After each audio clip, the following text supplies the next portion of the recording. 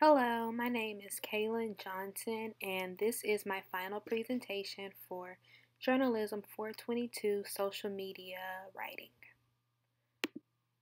So, for my beat and the content that I decided to cover for this class, I really wanted to focus on entertainment, lifestyle, things that really interested me. So, I'm really into fashion and beauty as well as all things pop culture. So, that's what I originally set out to report on.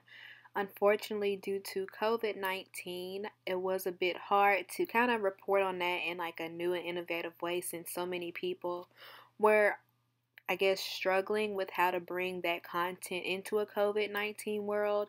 So, what I did find myself writing a lot about was the election. And I'm not the biggest fan of politics, I'm not the most well versed on politics.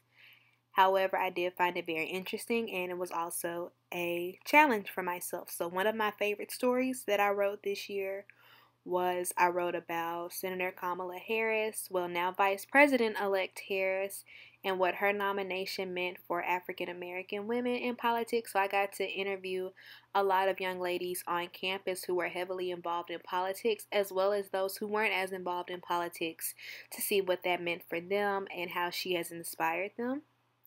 I have this picture of the Glee cast on here because that was what one of my first blog posts was about. That was a show that I really liked. And during the time that I wrote that blog post, one of the actors tragically passed away. And so it was creating a lot of, I guess, a new audience for the show. So I wanted to write about what that show meant to me, as well as what it means to other people in different generations, and why that show was so important and so, I guess, prominent to pop culture. Pictured to the left is a picture of a Riverdale actress, Lily Reinhart. I put her up here because while I do admire her article on Nylon, I did write a story about how she was found pretty controversial in the new wake of the Black Lives Matter riots and movements for some of the posts that she did. So I found a way to be able to offer commentary on that, as well as what that meant to other people during the Black Lives Matter movement. I also have a picture to the right of a makeup artist on Instagram, and I wrote a story on how people were using Instagram and other social media platforms during the pandemic to still engage with their followers, as well as does the makeup industry even still have like an audience as well as a place during the pandemic. So those are a few of the stories I wrote. I'm not pictured here, but one of my favorite stories I wrote about Megan Thee Stallion, who was shot in her foot, and how that opened up a really big conversation about protecting black women, and how she's an advocate for that, as well as how the New York Times picked up her article. So that was just a few of the content that I produced for this semester on my website, and overall I'm very proud of what I produced. While it was not what I directly intended on producing, I'm still proud of what I produced. So now I will talk a little bit more about my blogging experience. So as a journalist, one of the things that I intend to, well, the field that I intend to write and report on is I want to go into magazine and editorial style writing, and that's kind of a hard, I guess, industry to break into, especially coming out of college. So one of my goals this semester was to actually start a blog so that I could get my portfolio out there and, push myself as a writer. So actually, my blogging experience was very positive. One of the challenges that I encountered, which I think any writer really encounters, is coming up with new content to produce. So, as I stated before, I really wanted to write a lot about fashion, beauty, lifestyle, entertainment, and unfortunately, due to COVID, I was not able to report on those things like I would like to. I also do not have the resources to get the insider scoop as I would like to in the future, of course, on entertainment and other things. And also, I stayed at home this semester, so I really had to use my resources around me from social media, whether that was Zoom interviews. And that's actually another part that I want to talk about, which was one of my favorite parts of blogging, was using Zoom interviews and how much fun that was. So I could call someone who's 6 hours away and I can still have an in-depth interview with them. And I really like that I'm able to record our conversations, not only for notes, but they were really big parts in my multimedia stories. One of my favorite interviews was with Carmen Jones. Carmen Jones is the first African American woman to serve as student body president at the University of Tennessee in Knoxville, and I did a Zoom interview with her, and I was able to use tidbits of her interview for my story to make it more engaging and the content more engaging, and it turned out really well. The blogging experience definitely pushed me as a writer to come up with new content. It was definitely a struggle. So just finding ways and new angles to give my voice as well as something that my readers might want to hear. Also, like I said, kind of being okay with realizing that I wouldn't be able to write about the certain content that I want to and still being able to deliver my voice. As stated before, I'm not the biggest fan of politics. I'm not that versed in that area, but I was able to use the presidential election that was coming up and create some content that I am very proud of.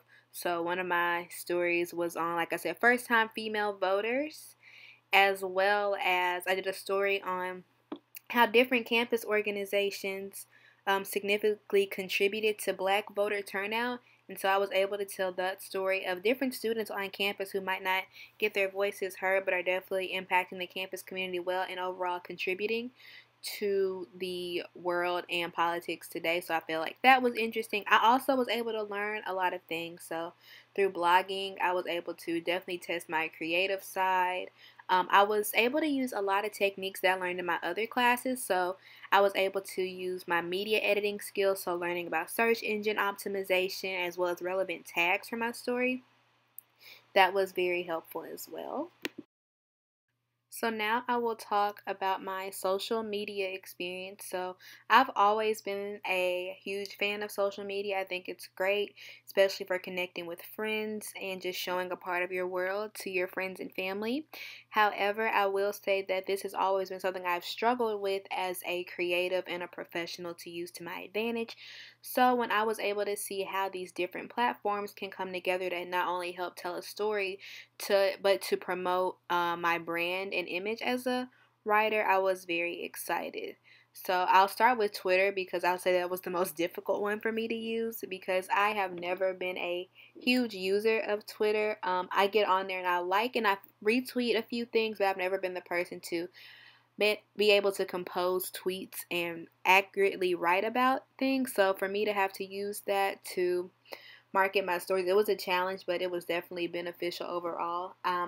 I will say I'm still struggling to let that be one of my main apps that I use. I'm a really big fan of how fashion magazines and lifestyle magazines have their stories linked to Instagram, and their Instagram posts tell the stories leading back to an even bigger story. So that's the platform I've always used, but as stated before, I'm now better at using Twitter and I can incorporate it more into my brand as well as my social media presence. Facebook was also a little difficult to navigate simply because I have a lot of Facebook friends already on my regular page, and I wanted, while I could easily ask them to like the page, I definitely wanted all of my engagement, my readers, and my content to directly correlate with whoever was actually reading my articles, not just from friends and family support. So I didn't get any likes on my social media page. I do see what kind of works with Twitter. So my stories that have a lot of content, features, things that I can post directly on the site without revealing the whole story, that really works well for me gaining followers and things on my social media page. So in general, my social media experience in this class was really well. I learned a lot. Definitely learned a lot through Hootsuite, as well as the different analytics that we use, and also being able to be pushed outside of my comfort zone to create content and to share that content. And it's also a way for me to reach different audiences that I might not be able to reach through, hey, can you read this, through my text messages, my personal social media accounts, and other avenues. So with analytics, this was something definitely new to me. I'm not a big numbers person. Math is not my strong suit. So I was thinking, going into this, thinking it would be a bit of a challenge to make sense of the numbers and what do they mean. But it actually wasn't that hard to navigate. I found that they proved to be extremely helpful to understanding my content. I really like that I have a premium version of WordPress so I can see dating back from my first post, how much I've grown as a writer with my content, as well as what readers like to see, like what type of posts, what type of engagement they are really interacting with. And I found those to be my multimedia stories with different components such as pictures, polls, videos, and other social media components. This was very helpful for me, like I said, to gauge my followers, insight who was reading what stories were most popular, what days were traffic driven up on, where a lot of those people coming from different social media platforms. So the analytics were definitely a big help in me improving my stance as a journalist and my credibility as well, so I can definitely pull data and other things into my work when I'm telling other people about my website, my work, how many people are reading it, what are my engagement rates like. So, my reflection and future plans. So, overall, I definitely enjoyed this class. When I was signing up for it, I was so excited. This was definitely a class I was looking forward to the most, and it has definitely become my favorite class this semester. I've always loved journalism, and this just gave me a way to definitely be creative without any restrictions while still helping me to hone in and see why I want to be a journalist, as well as helping to market myself as a better journalist by being more marketable and versatile through other social media platforms. In the future, I plan to move to New York City, where I will be pursuing a job writing editorially for a fashion, beauty, or lifestyle publication such as Nylon, Teen Vogue, Refinery 29, or 17 magazine. And with the digital landscape, with a lot of magazines going solely digital, such as Teen Vogue and 17, I know that the um, topics and the tips that I picked up in this class will definitely help me in my future endeavors. So I thoroughly enjoyed this class. I know that it is a class that I can definitely say that I learned a lot from. None of the work felt like busy work. I knew that this was always going to help me in the long run, and it never seemed like work because it was something I thoroughly enjoyed doing. So thank you so much for all of your help and support throughout this semester, and that is all for my presentation. Thank you.